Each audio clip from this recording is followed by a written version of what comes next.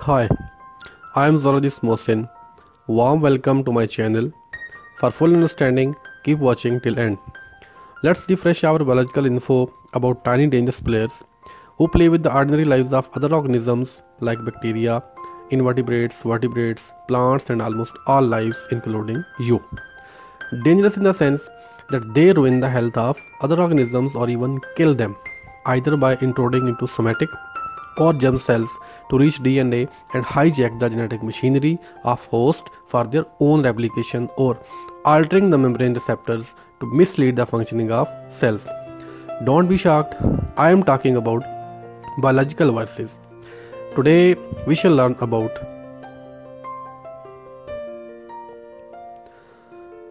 the word virus has Latin origin, which literally means slime, liquid, poison.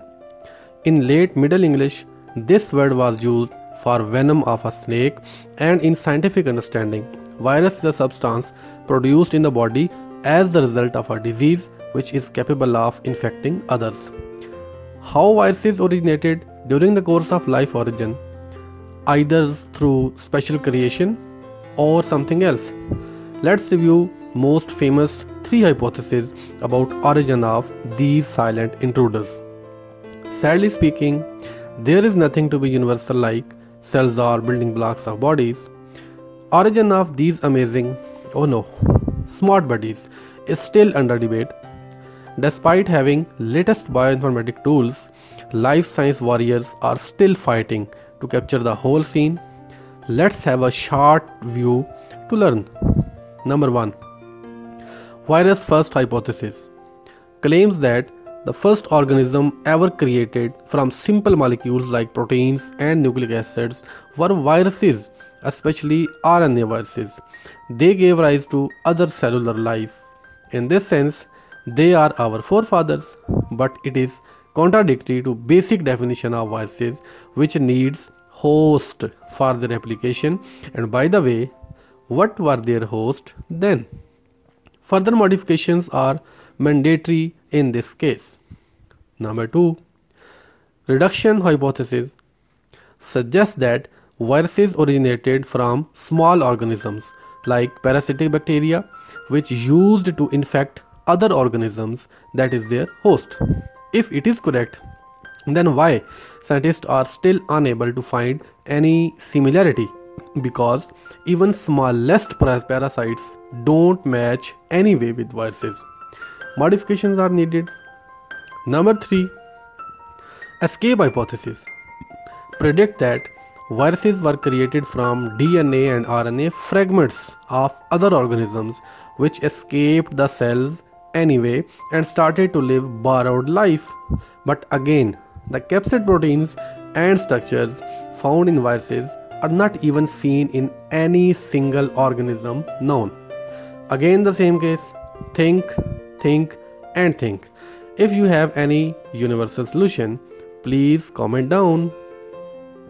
Hope you got the idea that what difficulties our life science genius are facing in case of tiny mysterious creatures.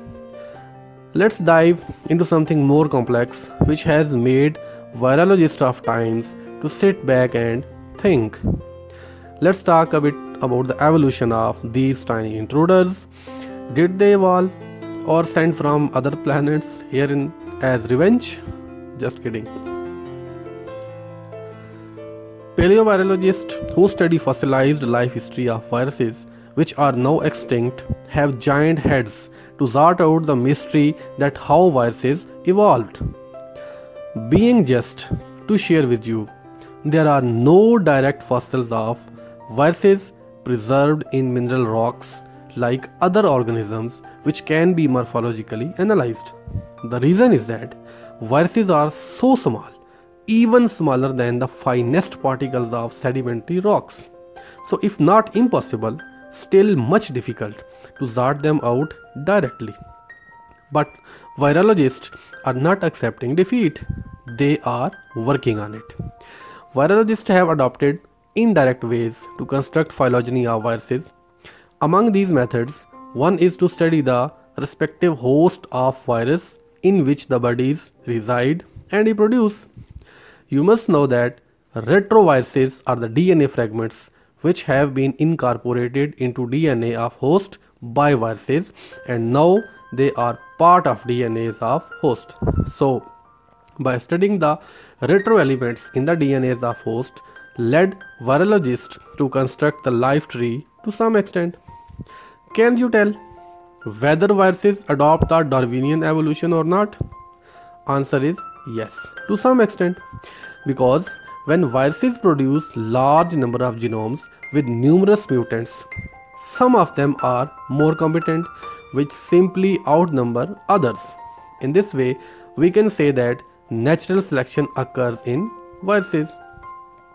Some viruses have high retention rates of mutations, especially RNA viruses, who change more rapidly than DNA. We know that DNA machinery has the procedures to correct itself after application, and RNA once formed is not part of DNA anymore. So RNA once formed in any pattern would sustain, and hence mutations are alive and ready to rock next. Similarly, present known viruses are sequenced using sequencing techniques and compared with the retro elements of DNAs of host, and highly matching sequences are linked together to construct phylogenetic tree using molecular clocks. Hope you got the theme point. Have you read or listened this word before? Quasispecies? If yes, then excellent. If not, then let's understand today. Quasi mean apparently seems but not present really. You may understand it like an illusion on road. When normal species produce new generation, there is a minute change in the genetics, and if we compare this change with the whole genome, it is very small, almost negligible because of large genome size. For example, among 3 billion base pairs in humans, if 2 or 3 base pairs are mutated, the percentage of change is very minute. That's why humans have high fidelity, exactness, to their parents, and so are easy to predict the parentage using DNA. But in case of viruses, genome size is very small. Even a single base pair mutated has high impact relative to higher organisms. So fidelity of viruses is low to parent. In this scenario, a virus produces millions of copies with a variety of newborn having different genetic makeup. Similarly, when newborn will infect other cells, they even change further. Even reverse mutations may also occur, which result in a kind of dynamic equilibrium of mutations. In this scenario, it is difficult to sort out the exact parentage. Hence, Egan and Suster suggested groups of most related viruses with high mutation rates and with a fidelity very low as quasi-species. They classified viruses as clades or groups of viruses with similarity and not single species. These groups or clouds of related viruses are termed as quasi-species. If you are not clear about, feel free to comment down.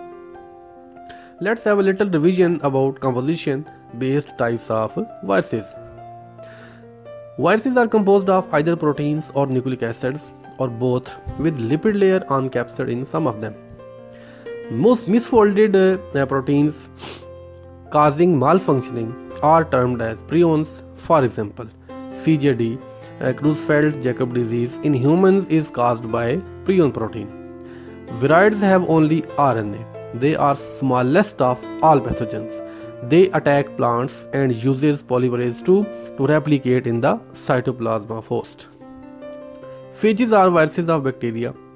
They are consisted of outer protein coat called as capsid enclosing nucleic material DNA or RNA, in some cases an additional lipid layer outside the capsid. RNA viruses are considered as most smart in cheating the immune system. Cheating? Really? Yes, they are smart escapers. How they do this? Let's understand. Due to rapid mutations, they act very smartly by disguising or escaping immunity. They are smart thieves. they are difficult to catch and hang all at once. What strategy they adopt is very clever. They mutate and change the receptors which are known to immune cells as antigens.